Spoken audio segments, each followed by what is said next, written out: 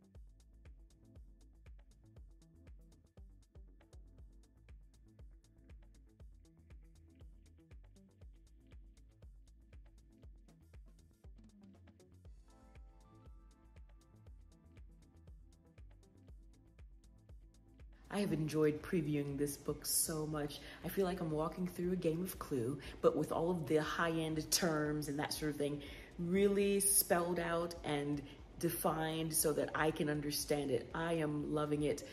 For my 10th grader, I'll be tying in the computer forensics chapter and a few others with his technology interest, and I will be saving the rest of the chapters for later on. I hope this preview was helpful to you and that it gave you some other ideas as how you could use this in your homeschool day with your teens, as a read aloud, in your teens' morning basket, possibly in a co-op, or as a class in your homeschool for a science credit with labs. And so I wanted to thank Timberdoodle for sending this to me, and you can find a link for the text in the description box. Thank you for watching Homeschooling Through High School. We'll see you next time.